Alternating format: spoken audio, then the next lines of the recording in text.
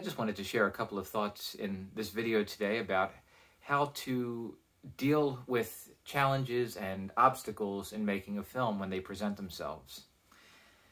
When you're working at a level with no budget and barely any resources to make a movie, it's very easy to run into these kinds of problems that can make you feel really daunted and can make you feel like you look at the situation and think, how am I going to work around this? How am I going to get the movie made? But I find that it's actually in those kinds of moments, and when I'm forced to deal with those obstacles head on, that a lot of my most creative thinking happens. And when I say creative thinking, I'm not even just talking in terms of, writing a story or, what kind of shots that I want to get, but more how to get the ideas across. I mean, it's a whole way of thinking about the ways of getting the ideas across. And this also ties in with the idea of improvisation in filmmaking that I talked about in an earlier video. Yeah, I think there's an idea that improv filmmaking means just showing up on the set and making it up as you go along. And I think that's you can do that, I think, but it's a lot. It runs a lot deeper than that. I mean, real improvisation, I think, means being able to think on the fly, to come up with solutions that maybe you never even envisioned having to think about, but you do because certain obstacles come up in your path, and it's the only way around them. Is you have to figure out a way to deal with it. And I think when those obstacles present themselves, it's a mistake to try to ignore them in an effort to kind of get around them or make them go away. I think you really do have to confront them head on. And as I said, that's when I think I feel like I do my most creative thinking. It's when I am stuck. It's when I see no other way to get past one of these obstacles. And then I think, okay, but, what if I did this? Or what if I did that instead? And, and the thing is, if you do that, I think you will find a way around it. It may not happen right away, and it may end up looking very different from your original conception. And I think that is important, again, tying in with this idea of improvisation, that you have to be willing to accept that you may have to do some things very differently than how you originally planned. And I don't think that means having to compromise your vision. I don't think it means having to compromise your vision. It may make smaller compromises along the way, certain things that you would have liked to have done, but you have to find another way of doing them. But I think you can still arrive at the same place, if you get what I'm saying. I think that in terms of the ideas that you're trying to get across, and whatever it is, whatever vision that you're trying to express, you can still arrive at the same place. You just kind of take a different path in getting there. And that's where I think these kinds of obstacles can actually enrich our filmmaking, in a sense.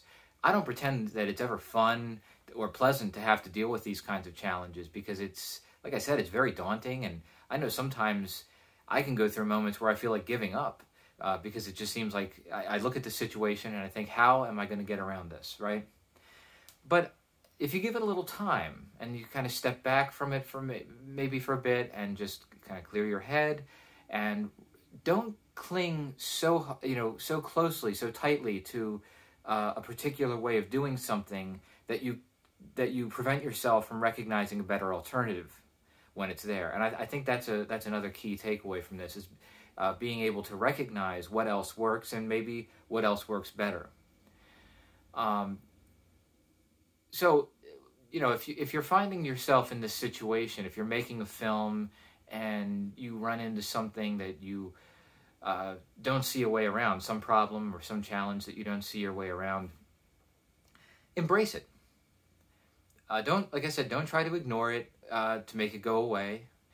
Don't think that it means the end of the road, that you have to give up, and also don't assume that it's necessarily a bad thing, because if you can embrace the obstacle and really get creative in thinking about how to get around it, you may be very surprised at what you think of. I mean, that's the thing. In the project that I'm dealing with right now, in dealing with a particular obstacle, I ended up thinking of another way of doing something that I probably would not have even thought of otherwise. So Anyway, I think a lot of this is easier said than done. I think when you find yourself in those moments of frustration, that's all it's easy just to fixate on the frustration. It's easy to fixate on what you can't do or what's impeding your way of doing what you want to be doing.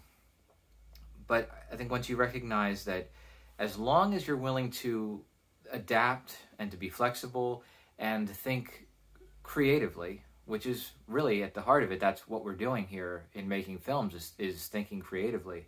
That if you are doing those things, you will find a way to get around the problem. It may look different, and it's not to say that it won't come with maybe some level of compromise, but ultimately you will still find a way to get your ideas across and to get the film made, and I think that is what's important. Anyway, I hope that these thoughts are of some use to someone. I know that they were. I know that with what I've been dealing with, it was helpful to kind of think in these terms. So I thought I would put these thoughts out there. And if you're working on anything and facing any particular challenges or any obstacles, I'd be curious to hear how you found creative solutions around those. If you want to leave those thoughts in the comments below. But anyway, thanks as always for watching, and I will talk to you later.